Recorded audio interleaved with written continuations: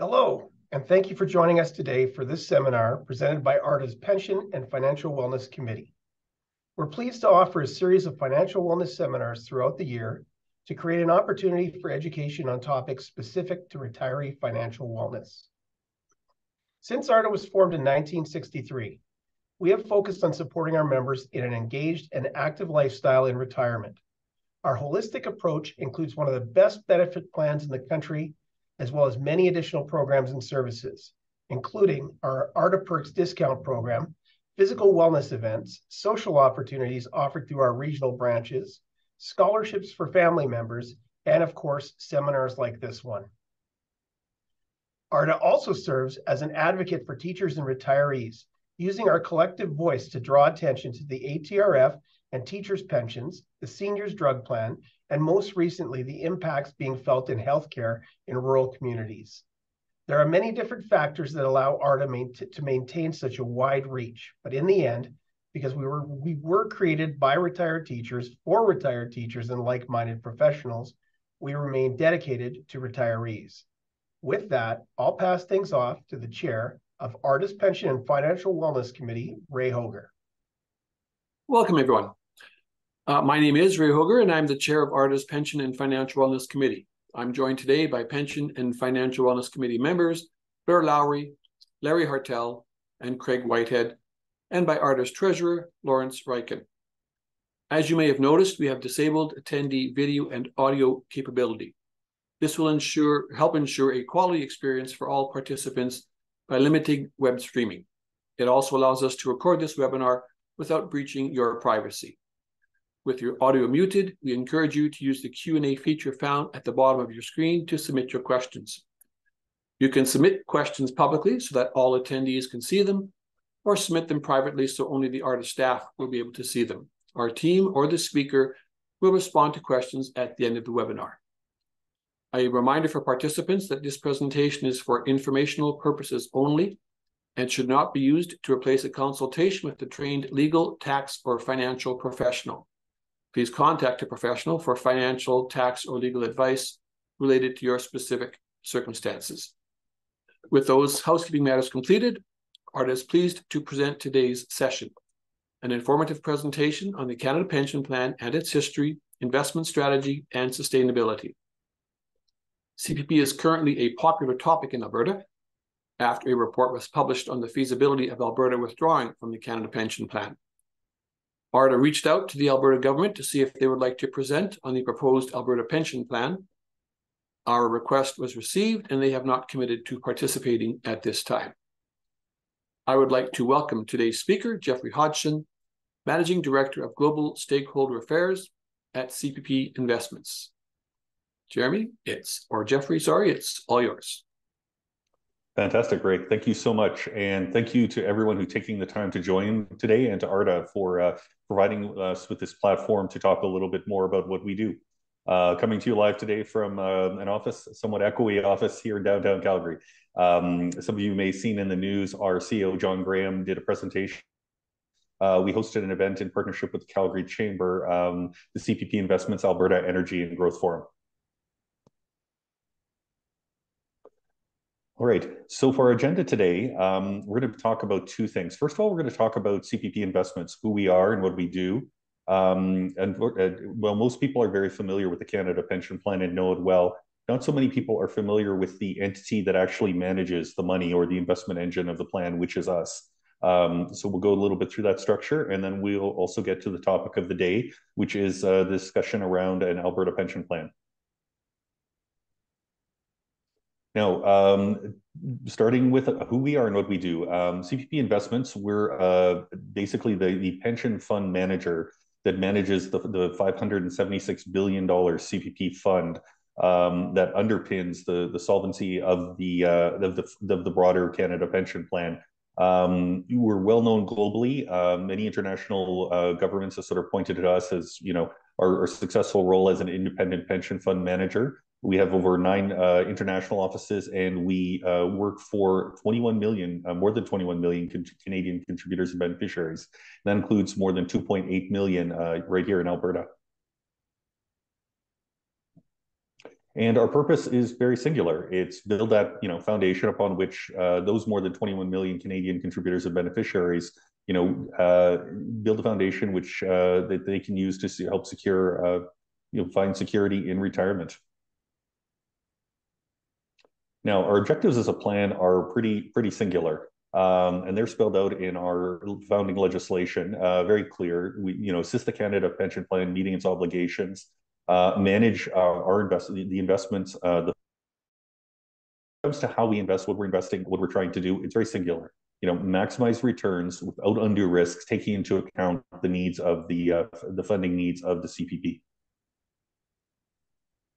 Now, I'd like to go back a little bit and people just to give a bit of the history, because I think it'll help form the full pictures in people's mind. When it comes to retirement savings, most people know about, older than CPP was the original taxpayer-supported old age security, and now supplemented by GIS as well for low-income Canadians. But those are taxpayer-supported plans, and they continue to be funded by federal tax dollars. CPP is different.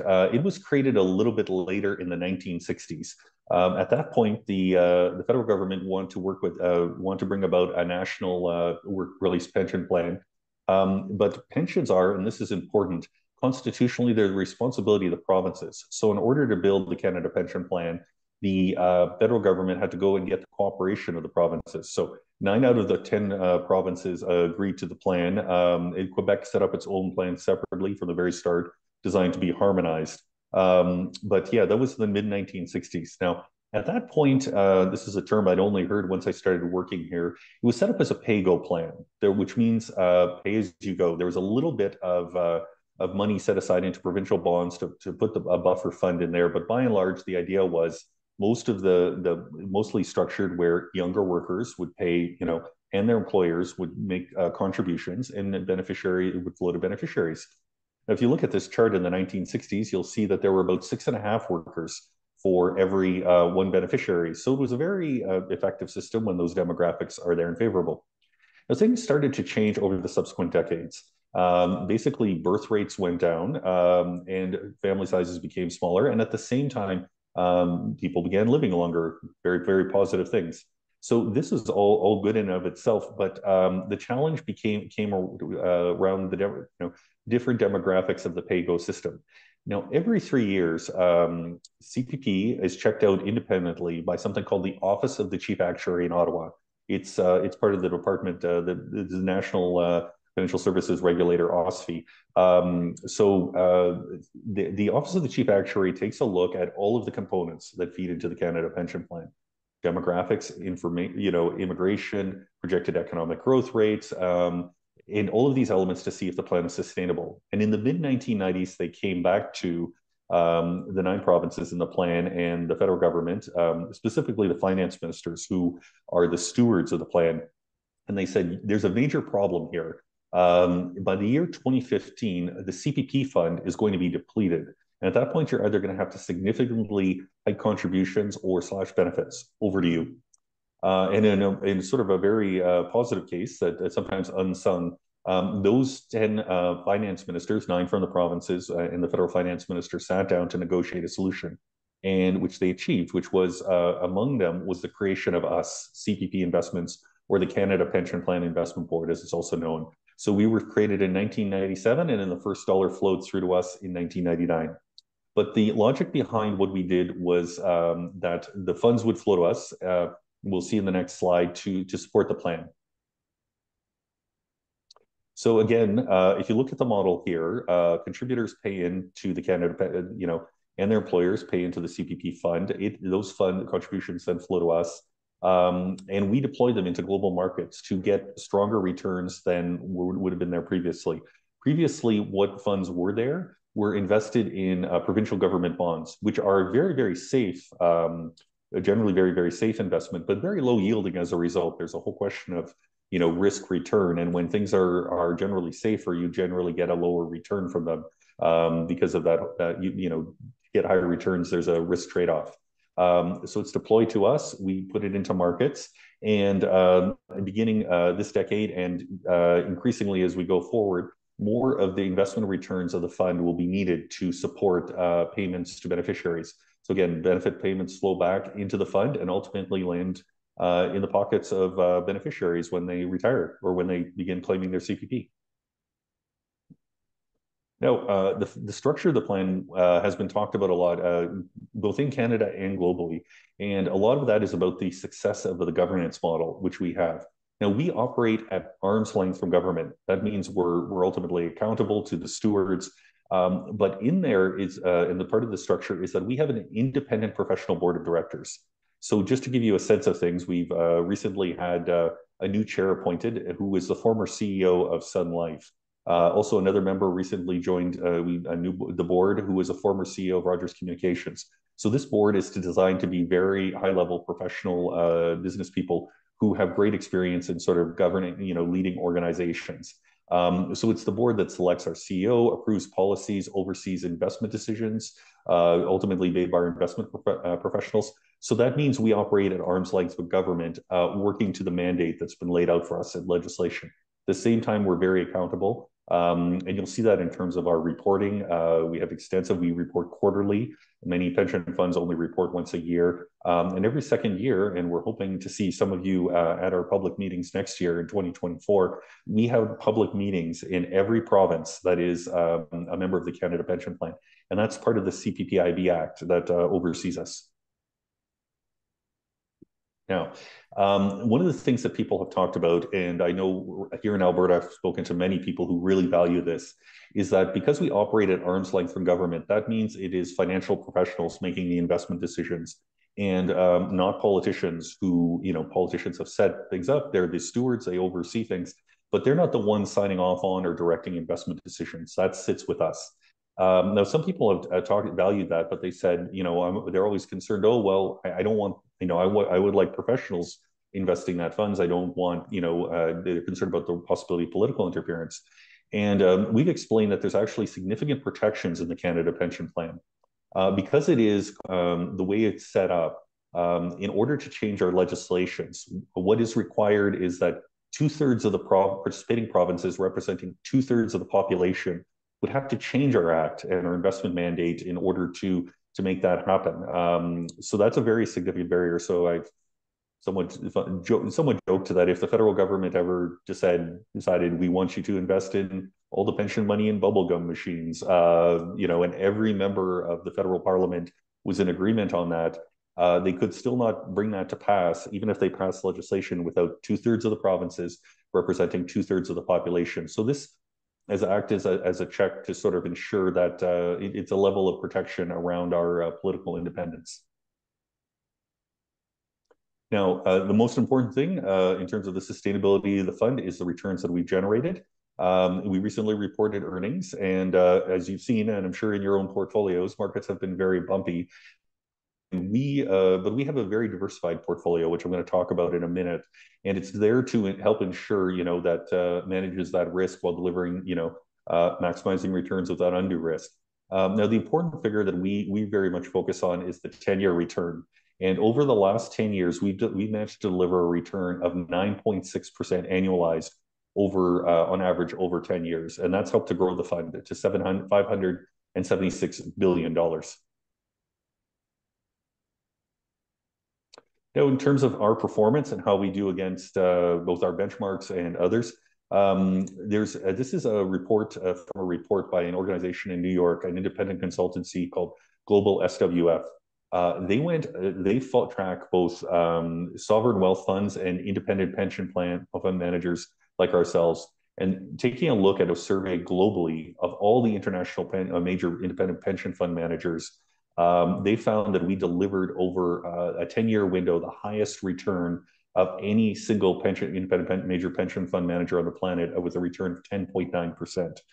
So again, that's not just that 10.9% annualized over the window that they did, which ran, I think, our fiscal 2022.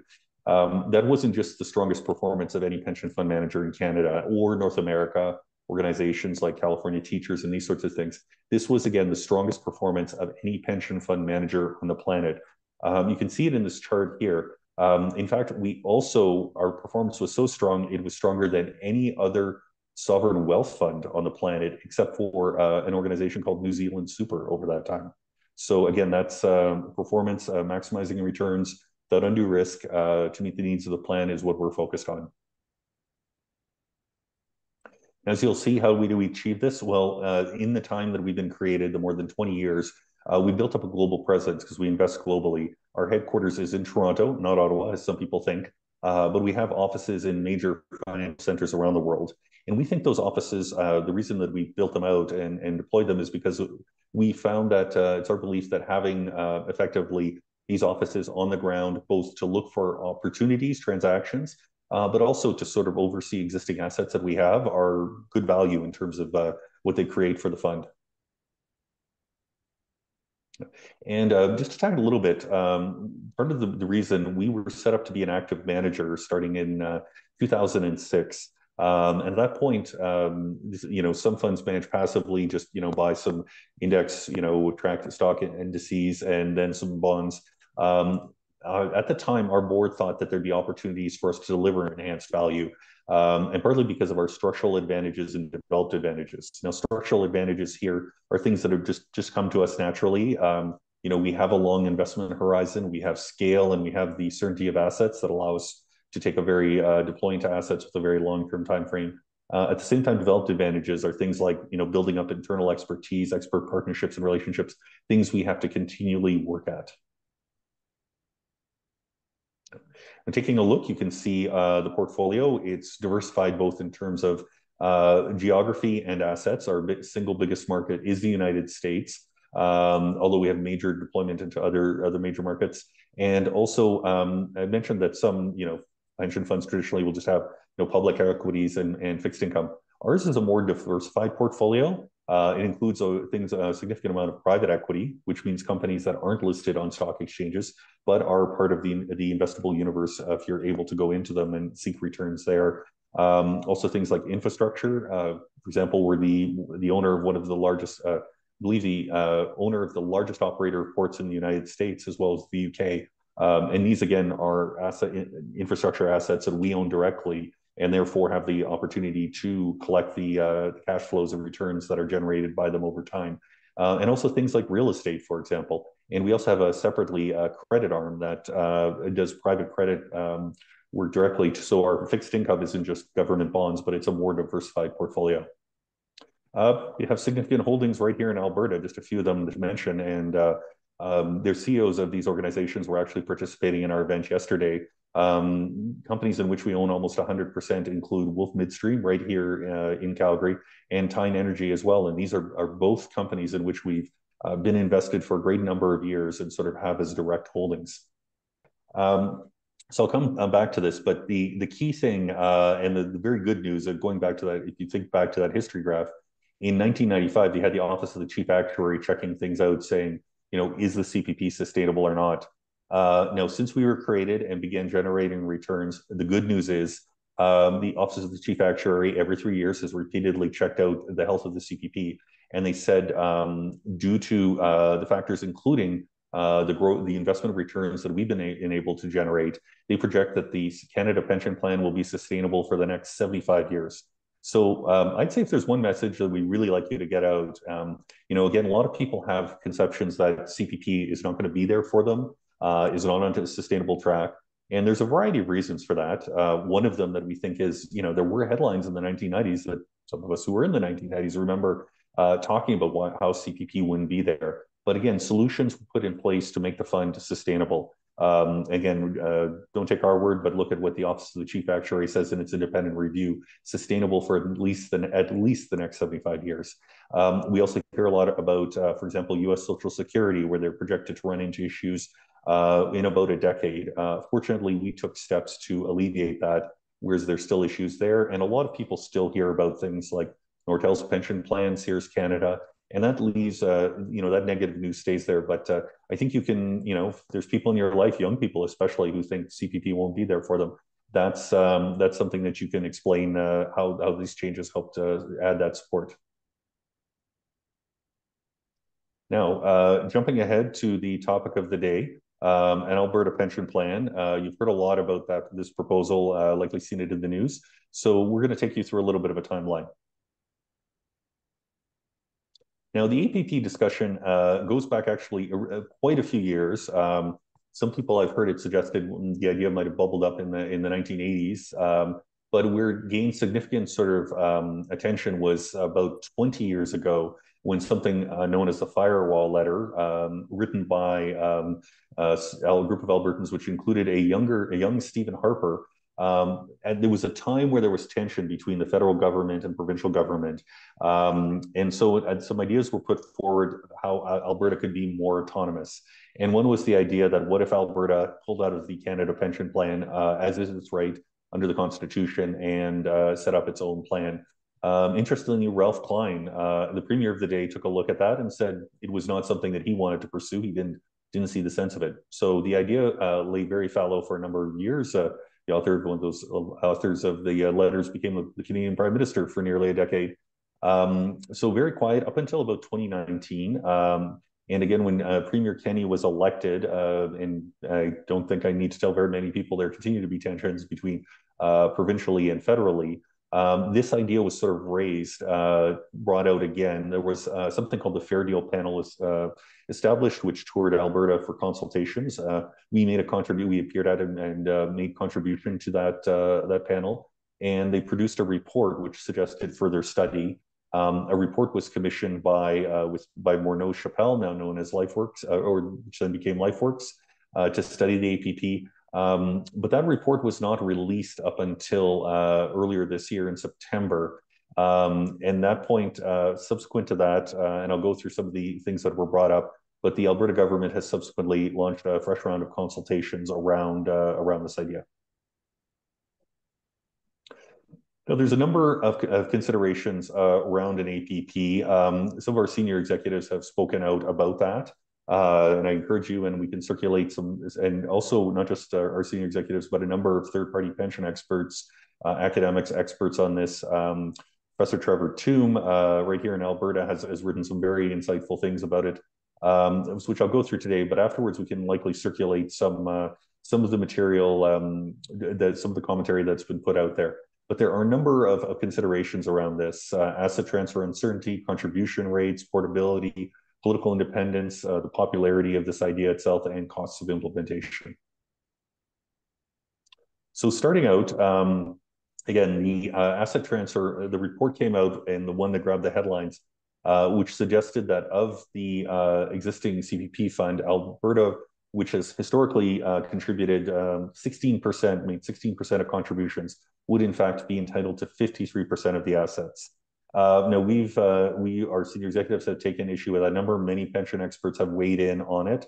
A big issue there is that there's language which in the CPPIB Act, which points to a formula for exiting. Unfortunately, that formula has, Professor Tombe here in Alberta has described it as a vague mess. I leave it to the pension experts to discuss this, but it was very unclear and vague. And in fact, in the LifeWorks plan, what the LifeWorks author said is, if we use this formula literally, Alberta would be entitled to 118% of the fund, which was completely impossible. So they had to go with it, create their own formula, invent something to do that, which is being, contested by others. And again, this is a situation where if Alberta or BC tried to do the same thing, again, they get multiples of what is actually in the fund. So there's definite challenges around that, and that's a very contested issue. Also something to talk about, it's around contribution rates will be set off. If Alberta were to leave, it would have to, what contribution rates would first of all be dictated by what kind of assets they would be able to claim from the fund or not. So that's a significant thing. Also, a very significant consideration. Part of the reason, and the proponents of the plan have talked about the fact, and this is a fact, that Albertans have a younger population and a wealthier population on average than the rest of the country. So they have made higher contributions. Now, one thing to contemplate there, though, is that the fact that the plan is still fair for everyone at the individual level. Whether I'm working in Alberta or Ontario, if I'm paying identical amounts of what I'm paying in, I will get that amount out. So while Alberta has this younger population, that is paying in, they correspondingly are going to get benefits as a result of that. That correspond just as they would if they were working in Saskatchewan or Ontario or British Columbia. Also, bearing in mind there were issues within the report around portability. Just to give an example, I'm from Saskatchewan, rural Saskatchewan.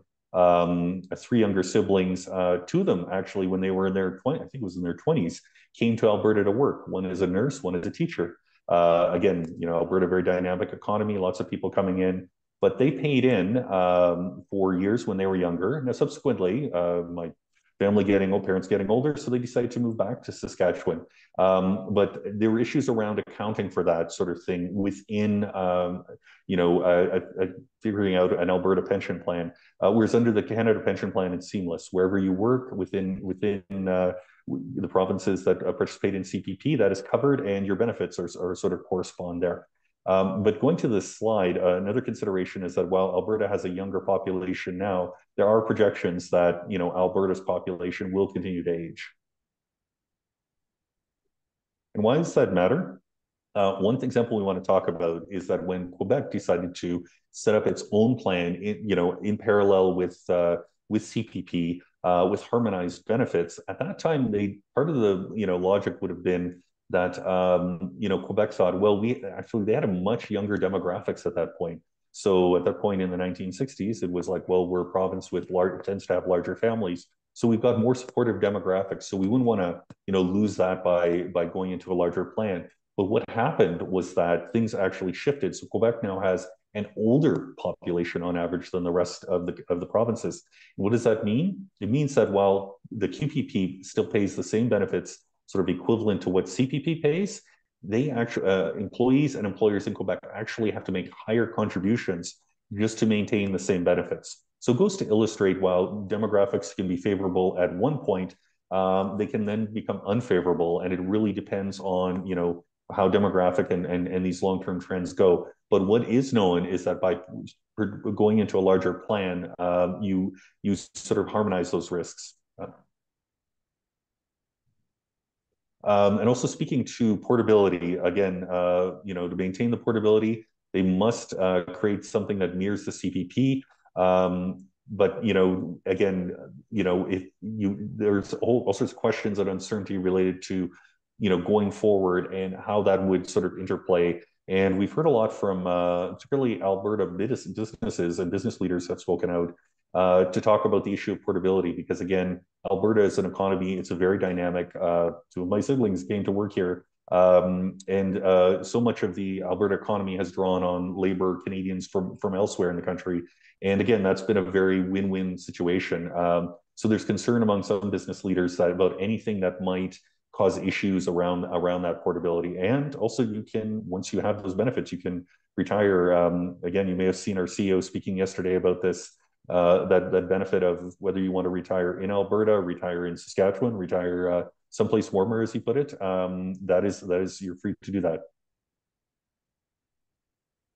Now, going back to, again, that question of political interference, as mentioned, I just want to repeat this because I think it's significant. If, say, the federal government decided that they wanted to change the mandate, try and change the mandate of the Canada Pension Plan, they can't do it without 2/3 of the provinces representing 2/3 of the population.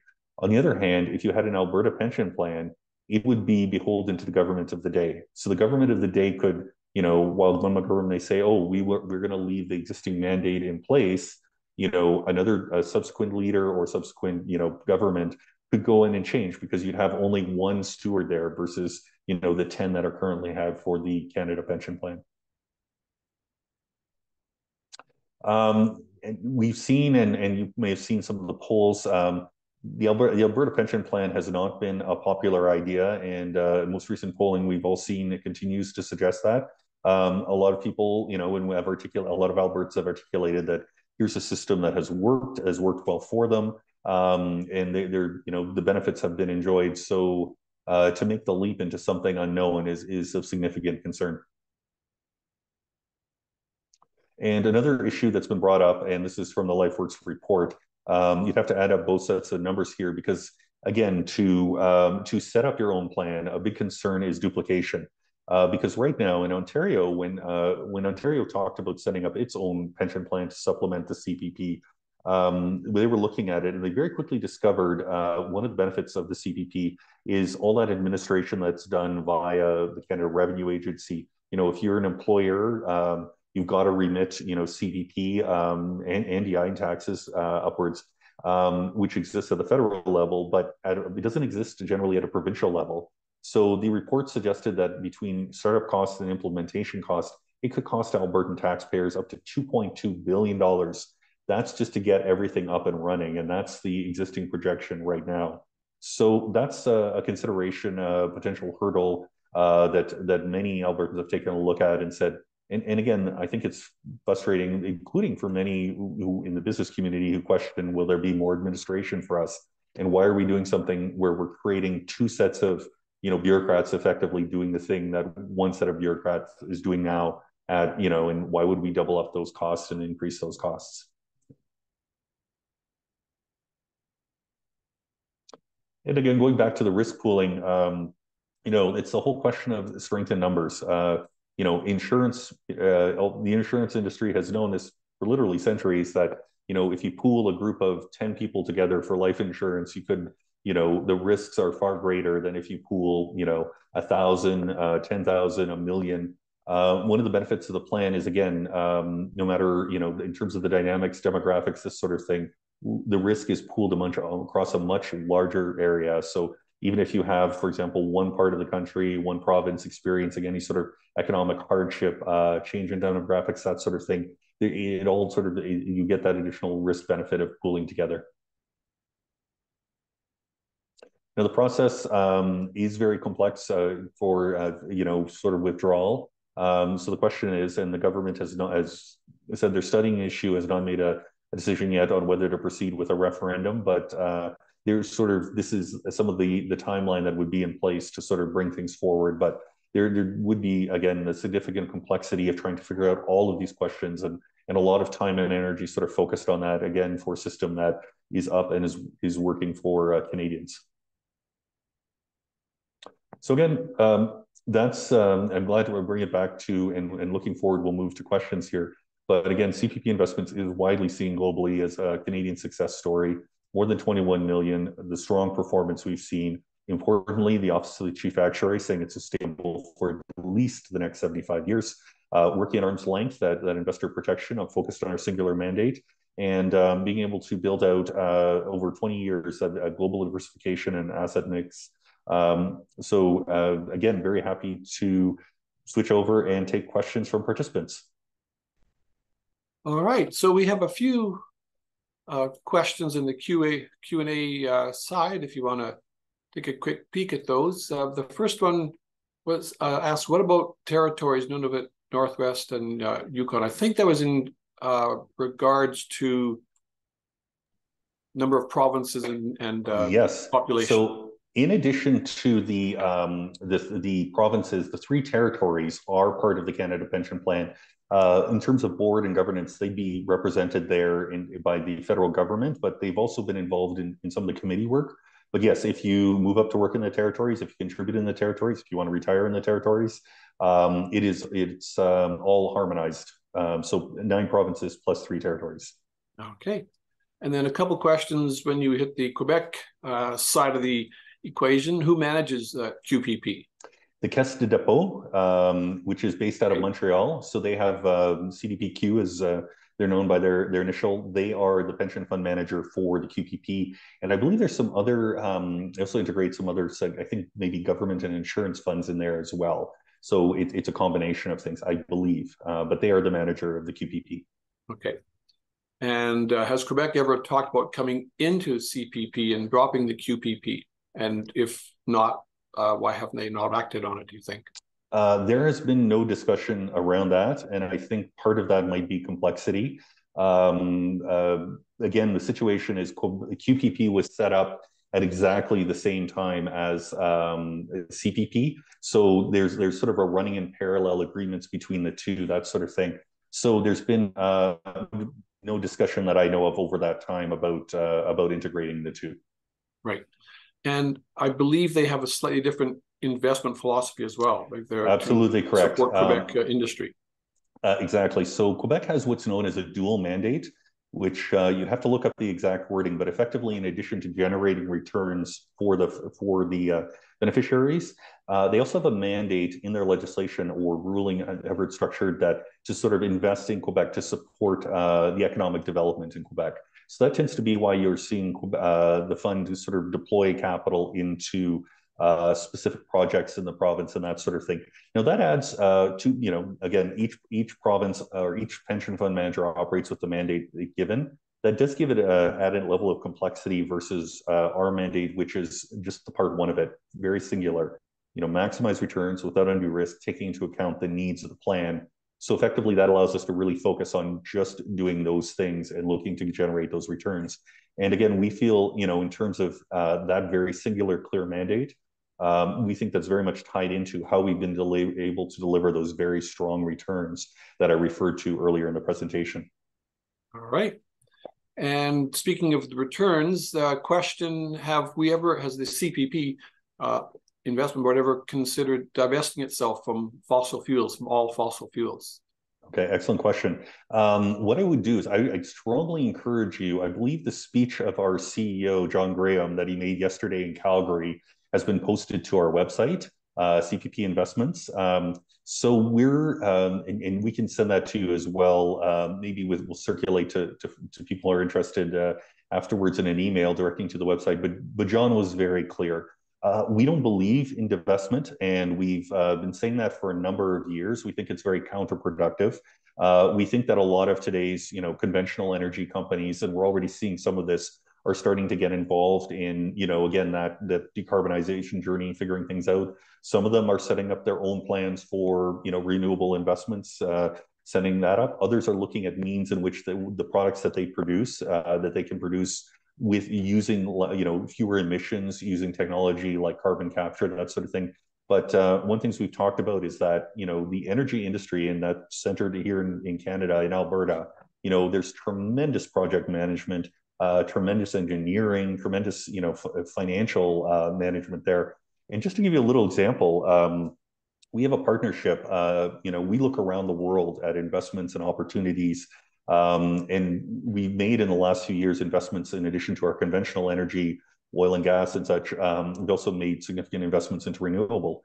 One such project was, some of our projects are actually offshore in both in Europe, both France and Germany. And when we were developing those, we were looking for a partner because, again, we're capital provider, we're an investor, we're not the operator, the arms on the ground type of thing. And so when we looked around the world, we had the opportunity to connect with a lot of partners, and the partner we found was Enbridge, headquartered right here, probably within about 500 to meters from me. And why did we partner with Enbridge on that? Because again, Enbridge, which operates pipelines and a significant amount, is really an energy infrastructure company, and they know how to run major projects. So again, we partnered with them on that and have developed significant, offshore wind capability in Europe. So if those, and those have launched, they're successful, they're generating energy and selling that into the European market, where in the last few years, energy prices have risen for the unfortunate geopolitical reasons we know. And more recently, once one of our projects was sort of built out, and operating, Enbridge actually, we sold a portion of it to Enbridge. For net proceeds for ourselves. So we provided that initial capital, we got it up and running together. Enbridge said we'd be interested in owning the whole asset.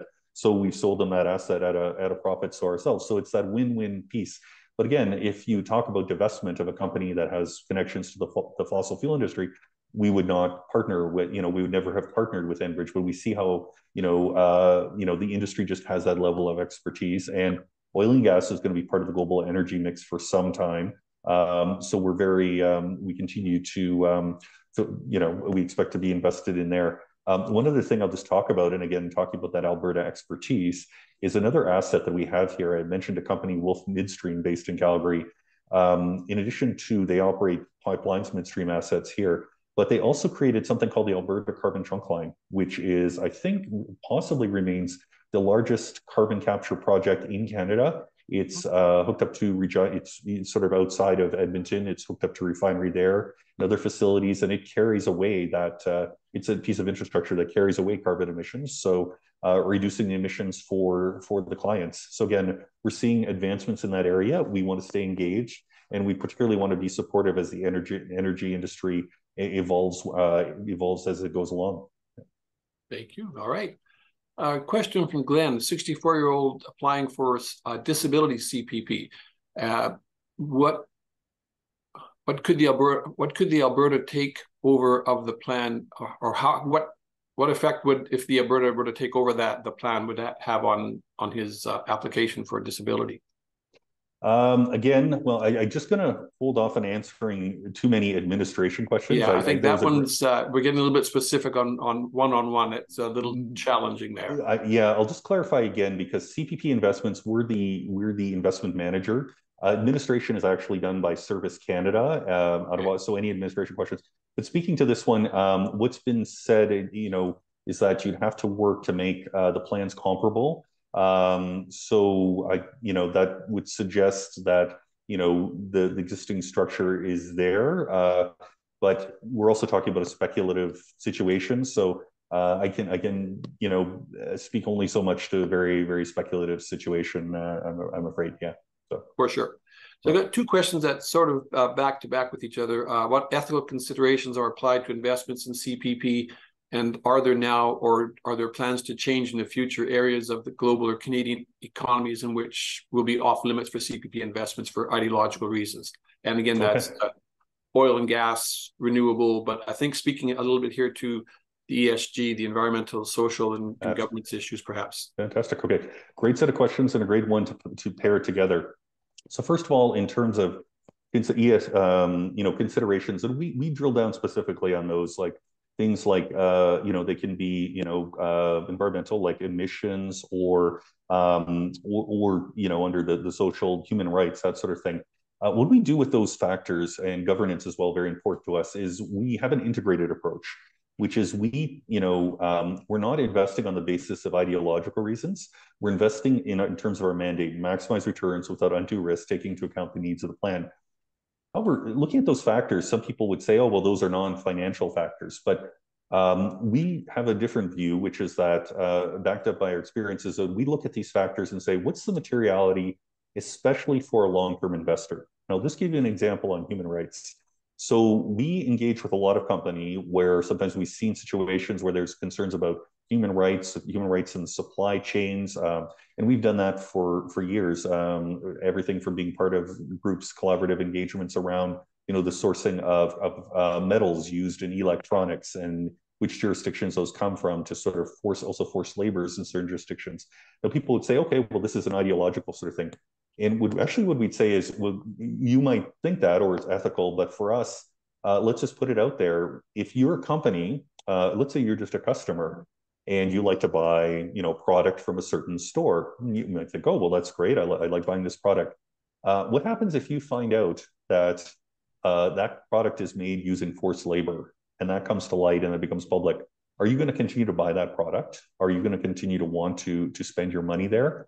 And you just take consumers alone, suddenly you've got a situation where a human rights violation in supply chain has a huge financial impact.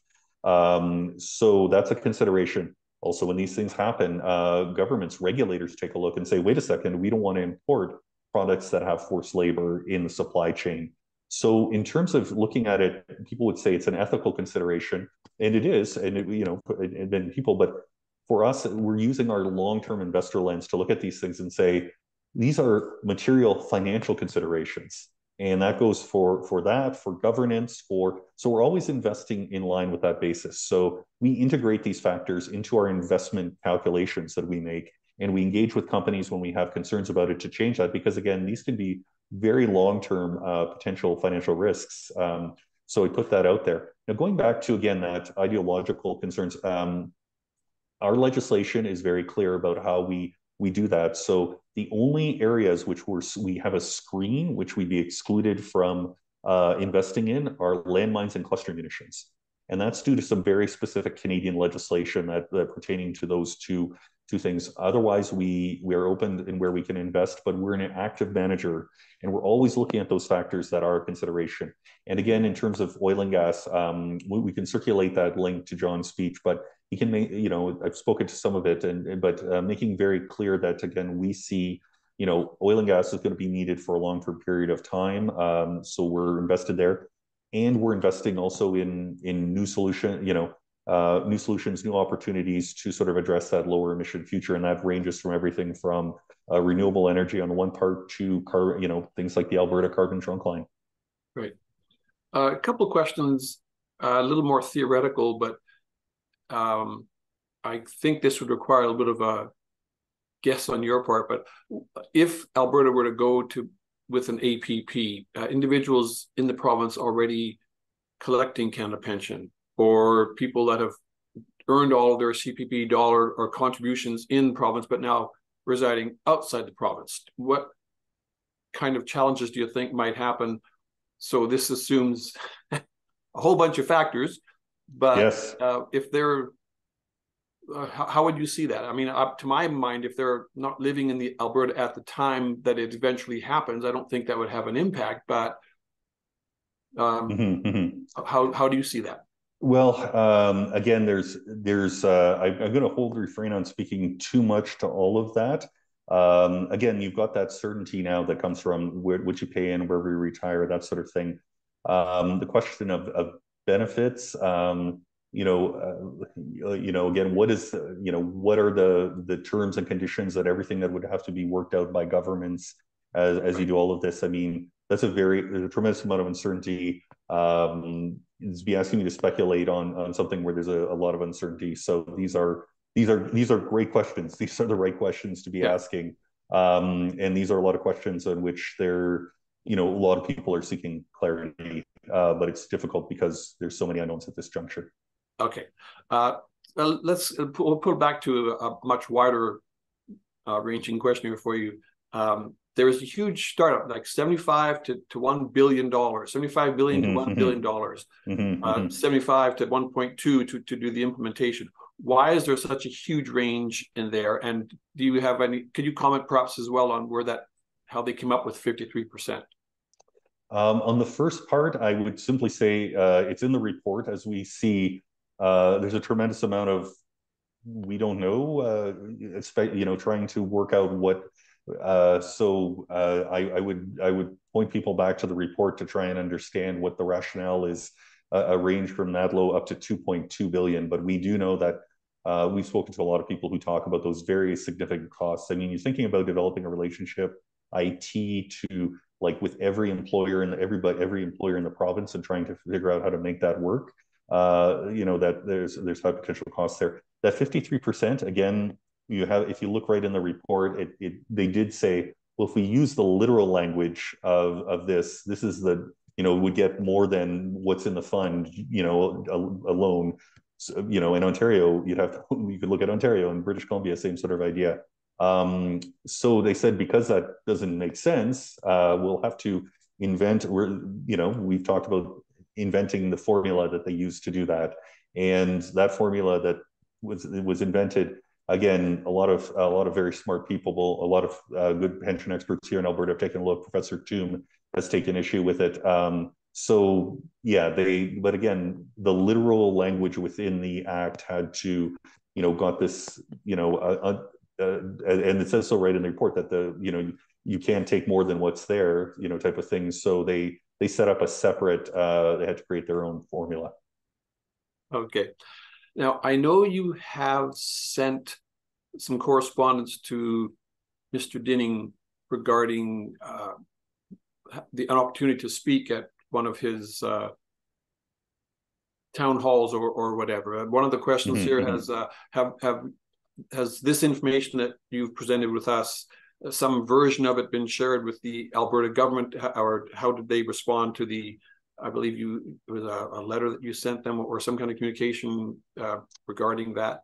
Yeah, that is in the public realm. You can see that letter. I just say that letter regarding some concerns around the consultation that we put out there. You can find it online, and I think the way it's sort of written out by our Michel Leduc, our head of public affairs and communications, sort of spells out some of the concerns we had there in great detail. And I think it would be safer for me to refer folks to take a look at that letter. It's available online.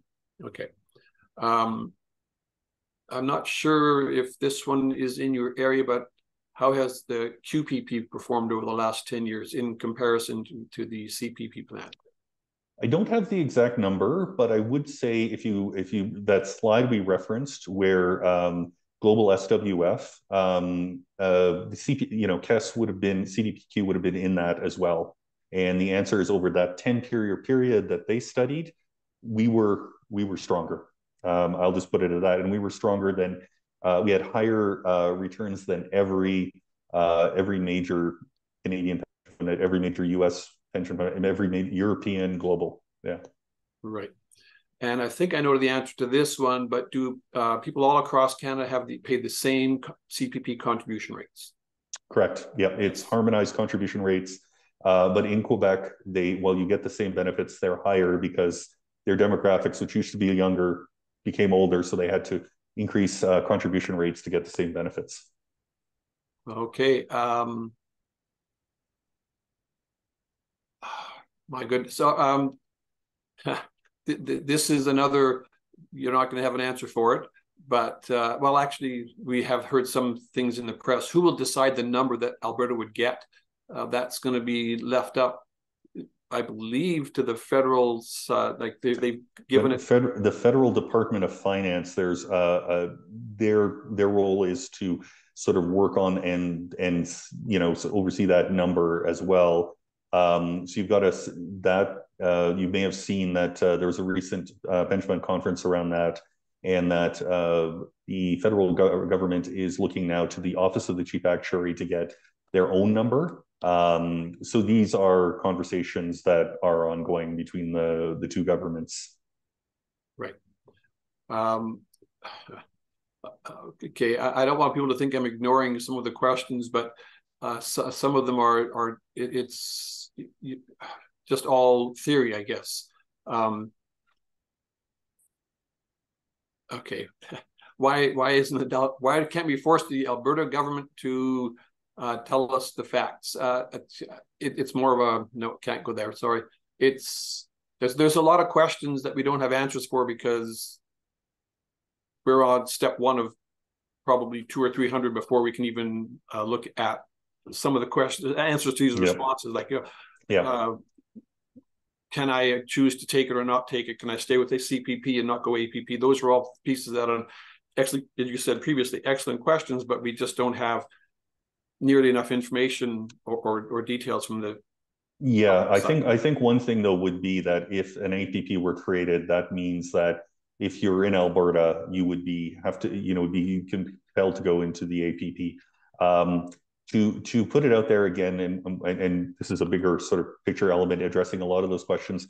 Albertans are within their rights to decide whether they want to remain. Pensions are constitutional responsibility of the provinces, not the federal government. So Albertans have those rights, and the Albertan people have the rights on this. So the Alberta government has said, well, if we're going to do this, we'll hold a referendum. Whether they choose to proceed to do that, that's a decision that they will be making. And it ultimately means, and this is one reason why we're working a lot with groups right here in Alberta. I mean, Albertans will decide. Albertans, like everyone on this call, it sits within the people of Alberta to ultimately to make the call on this, and the government will, of course, has said it will decide whether or not to proceed with a referendum. So it won't be decided in other places in Canada. This sits within Alberta. So again, we've been speaking to a lot of groups in Alberta who have a lot of questions about this and want to know who we are, and that's one of the reasons John was here this week, and we wanted to I'll put it out there, and we've done some of our own polling.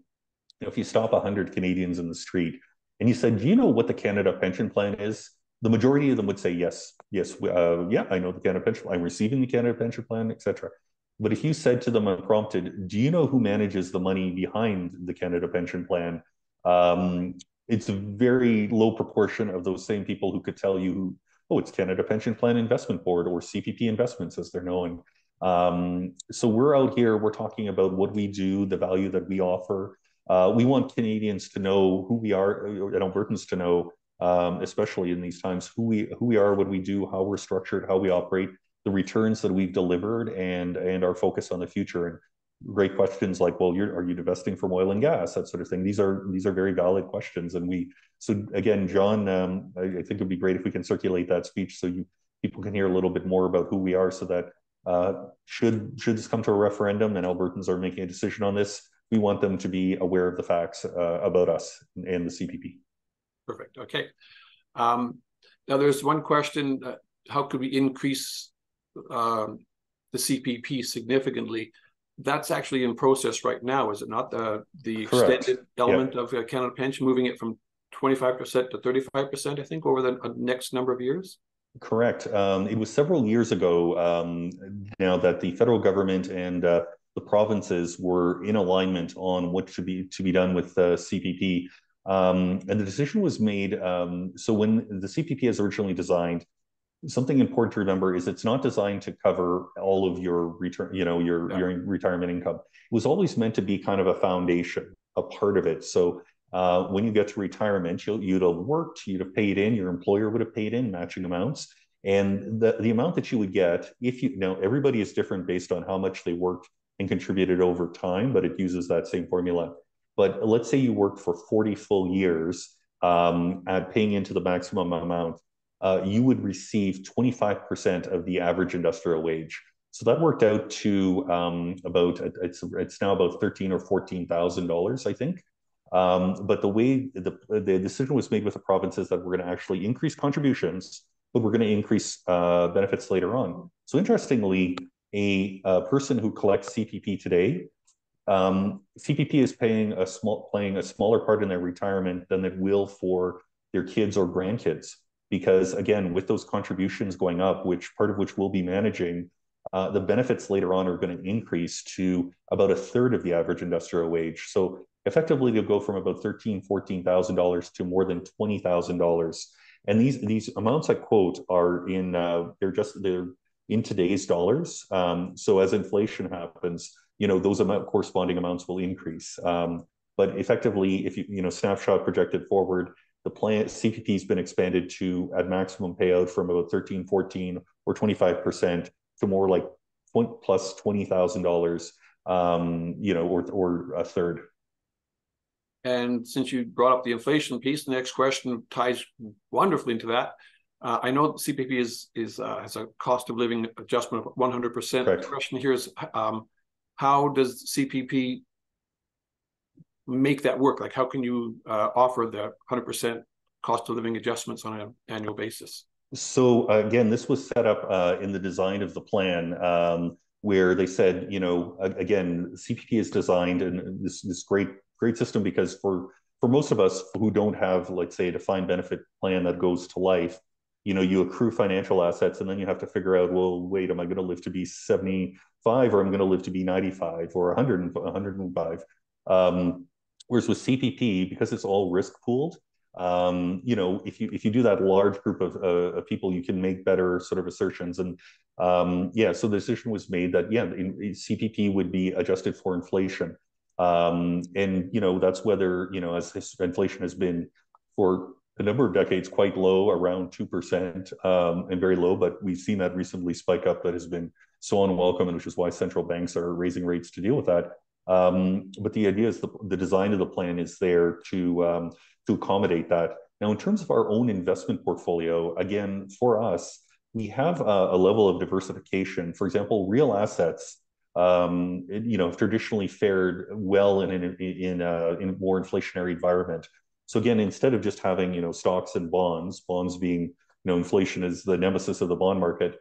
Instead of just having those things, we have a more diversified portfolio to, again, if prices go up, well, that means more certain things that we invest in can sort of adjust for. Real estate tends to do well in an inflationary, can do well in a more inflationary environment, or things like infrastructure where there's potential for costs or adjustments. Certain companies are able to have flexibility to raise their pricing, that sort of thing. So by having part of the portfolio in more inflation resilient things, that is how we sort of look at, maximizing returns without undue risk, taking into account the needs of the plan, which include, that inflation adjustment. Right. Are there any provinces that have a provincial pension plan to supplement CPP? Good question. I don't think so, but I'm not sure. So again, the example I cited earlier was the Ontario, under previous government, Ontario felt that, again, that very issue was that they felt like Canada, people in Canada needed greater retirement security because fewer people had defined benefit pensions. So with their suggestion, they actually favored expansion of the CPP, which ultimately happened. But at the time, the federal government said, we don't want to do that. So they said, okay, we'll create our own plan to supplement that. But when they did that, they realized, oh my gosh, there are massive administrative costs just to operate this plan. So that would be an issue. And ultimately, when there were change in sort of political alignment, that's where the federal government said, yeah, we will move ahead with this. Ontario supported it, which is what they wanted in the first place.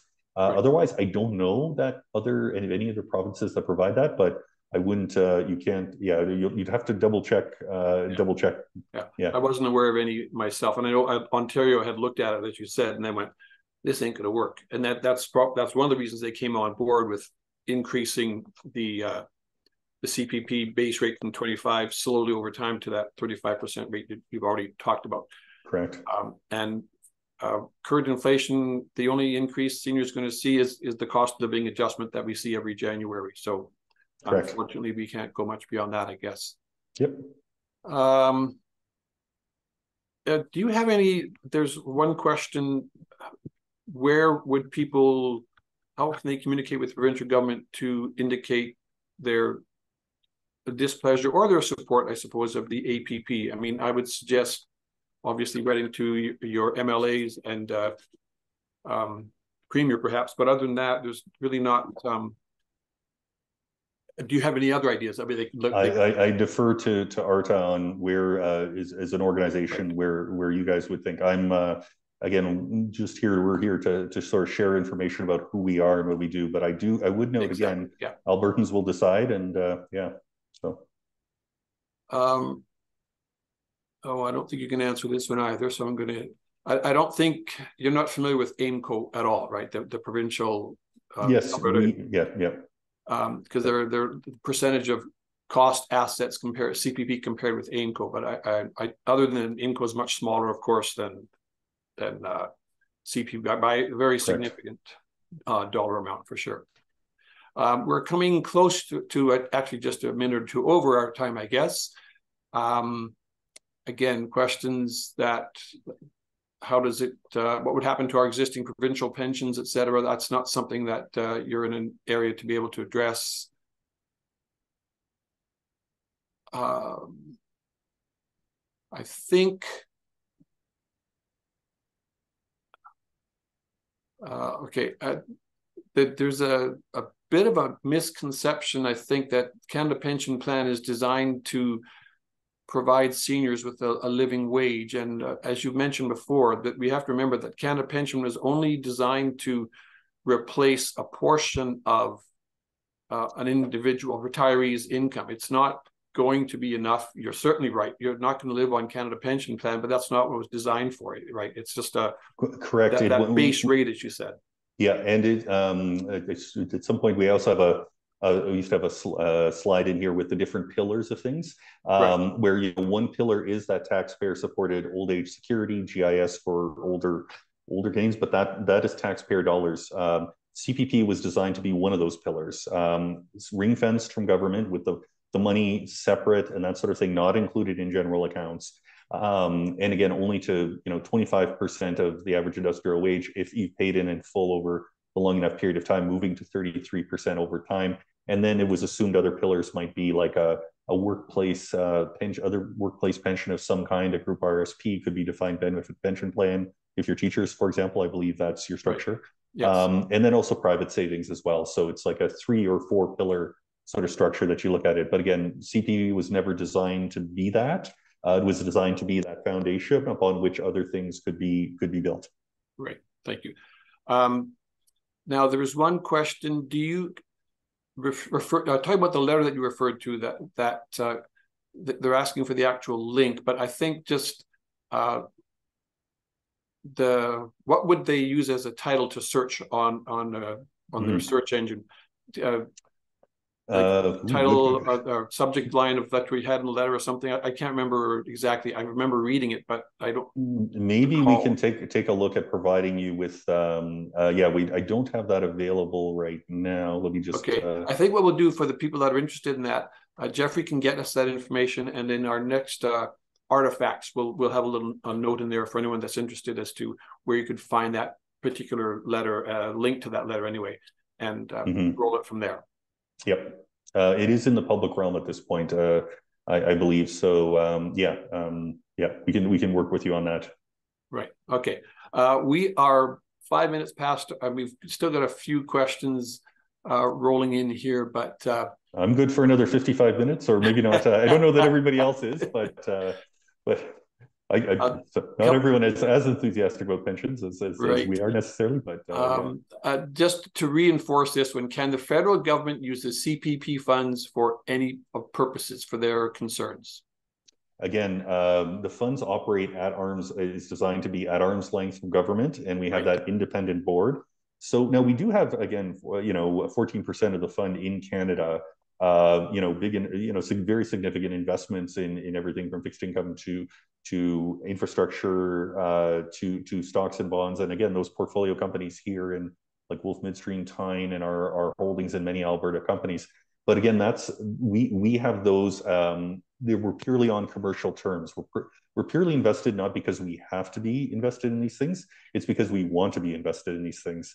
And it's interesting. I think when people hear that, they sometimes, it's seen as what people like about it is it's also a vote of confidence, right? It's so we don't deploy these investments because we think, for any other reason than they align with our mandate. Yeah. Right. And so the federal government can't borrow from the fund or convince you to invest in a federal element, other than perhaps you might buy government bonds type of thing. I was about to say exactly. So we do, in a sense, we do lend, but here's the key difference. Again, we have the money is kept separate, right? It is in the CPP fund. It is with us to invest as we see fit. Now, we still have holdings in federal and provincial government bonds, but that is done so purely on a commercial basis. So when we go to market, we want fixed income as part of our portfolio. We look at what's out there. We look at the prices. We look at, what's the good investment at the right risk-adjusted returns. And just like, insurance companies hold large amounts of government bonds, other pension funds hold large amounts of government bonds as a portion of their portfolio because they're historically very safe, lower yielding, but safe. So to make up that safer part of the portion, but that, we're not, it's not we're compelled to do that thing. It's again, we have that arm's length relationship where we're investing in alignment with our mandate. Okay, and we're running into a couple, not quite repeats, but are you saying the referendum is a provincial government option? And that, I believe, has always been the case. The provincial government has that, is the one that's going to make that choice. It's not going to be under the control of Canada Pension Investment Board or anything along that. No, not us. No. This is the constitutional power sits with the provinces, all of the provinces. Any province could do that as part of the Canada Pension Plan, could in theory do that. And again, this is one that's probably beyond your side, but if CPP and the Alberta government can't come to an agreement, is there a chance it could end up in courts? I think we've actually heard that once or twice, that there's a possibility, and we're stepping way beyond. I will again, we'll circulate some commentary from pension experts, which folks can look at. Okay. But there's been, speculation that if an agreement couldn't be reached, what happens if you're having a contract disagreement with a business partner and there's unclear language and you can't agree on price around something, where does that end up? It ends up in court. So there's been pension number of experts, commentators have speculated that this could become a legal issue as well. So we're happy to circulate some links to things that people have said, but we do that as, you know, again, we take a look at what some commentators are saying. So we, you know, and yeah, happy to share that. Okay. I think the last question, one of the Alberta panel members is stating in the phone-in town hall meetings that the federal government is putting forward a bill to use CPP money for green energy. And just as another chance for you to mention one more time the fact that arm's length and they can't really control where the dollars are going. I'm not familiar with that myself. So that's yeah, that's I'm sorry, I'm not familiar with that piece of legislation, but I can yeah, we'd have to sort of take a look at that. But a reminder, the actual CPPIB Act is you know, to change that is 2/3 of the provinces, 2/3 of the population. Right. Okay. So the government, even by making its own law, can't force you to do something because it needs the support of multiple provinces representing 2/3 of the population. Yeah, the CPPIB Act cannot, it requires provincial approval to do that. So, yeah. All right. All right. Well, I think we'll wrap it up right at that point. I'd like to thank Jeffrey for this incredible presentation and his extra 11 minutes of time answering all these questions. And your extra 11 minutes of time. Thank you. Thank the attendees for joining. We will be sending out a survey following this session. It's going to take less than 5 minutes to complete. We value your feedback as we look to plan future pension and financial webinars.